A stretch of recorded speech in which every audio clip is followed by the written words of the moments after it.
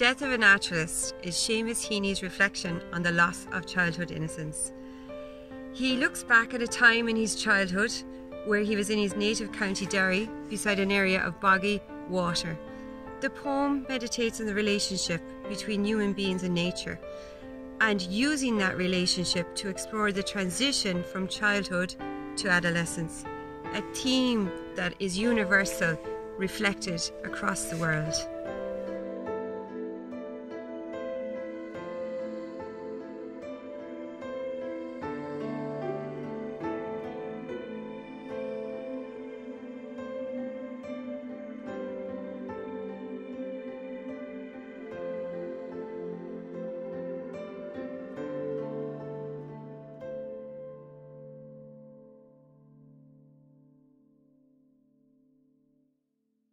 All year the flaxstem festered in the heart of the townland.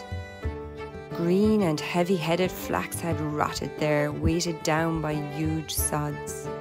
Daily it sweltered in the punishing sun. Bubbles gargled delicately. Blue bottles wove a strong gauze of sound round the smell. There were dragonflies, spotted butterflies, but best of all was the warm, thick slobber of frog spawn that grew like clotted water in the shade of the banks. Here, every spring, I would fill jam-pot-fulls of jellied specks to range on the windowsills at home, on shelves at school, and wait and watch until the fattening dots burst into nimble swimming tadpoles. Miss Walls would tell us how the daddy frog was called a bullfrog and how he croaked, and how the mammy frog laid hundreds of little eggs, and this was frog spawn. You could tell the weather by the frogs too, for they were yellow in the sun and brown in the rain.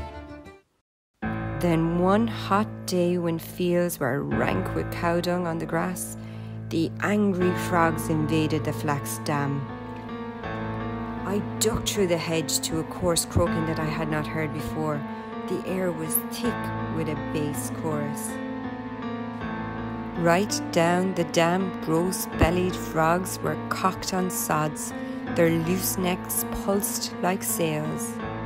Some hopped, their slap and plop were obscene threats. Some sad, poised like mud grenades, their blunt heads farting.